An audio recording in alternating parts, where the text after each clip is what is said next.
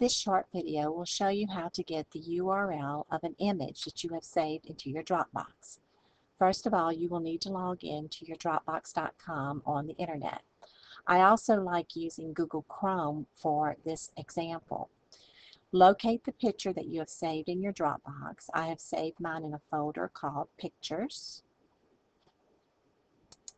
and I'm going to go inside my solar system picture. If I wanted to get the URL to the Earth, I would click on the image, and I would see right here, Share Link. I could click on Share Link, and that is the URL to this image. It is a public URL, so when you create your QR code, it will go directly to the image.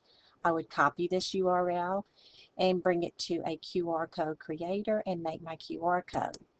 You can also click on the clipboard, the little paper clip located to the right. When you do this, it opens up. Again, here is the URL.